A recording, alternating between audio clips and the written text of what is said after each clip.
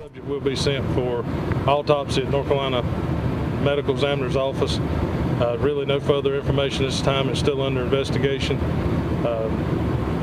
And the fire chief here from Stokes-Rockingham Fire Department would like to say a few things. Yeah, I'm Andrew Sutton with Stokes-Rockingham, and I just want to thank the agencies that responded with us.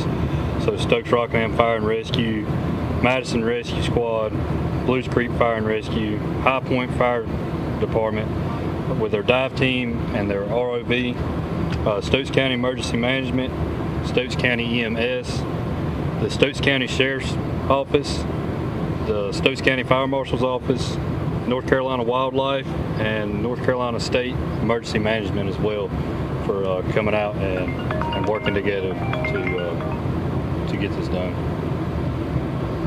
That's all we have. How long did your search last? Like, how long did it take to find? Probably looking at 2.5 hours. Are you able to give us an age of the victim? No, sir. It was a juvenile subject. Genders? I'm sorry? Gender? Male. That's all we can give on that. How far away did you find him from where he was reported last seen? Right in the general area. Right there. Did y'all use sonar? Yes, we use sonar and dive team to locate. Along with the ROV. Was the male alone? No, he was with other people here at the lake.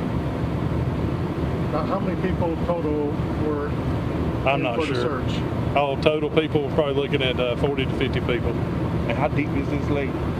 This lake averages anywhere from 5 foot to 130, 140 foot in places. Is this a local person or somebody just visiting the area? I'm not sure.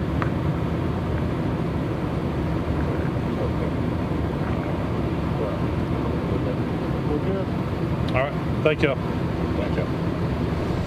So we bumped in a little bit late, but we got a few critical details here. Sadly, we heard them referencing an autopsy. So this has turned deadly, and we heard investigators identify a juvenile male is the victim here. Right, and we know that they had been on that scene since about 7 o'clock tonight. A lot of crews out there, including the High Point dive team. It says they took them about 2.5 hours to make this grim discovery, so not good news. And of course, we'll reset all of this.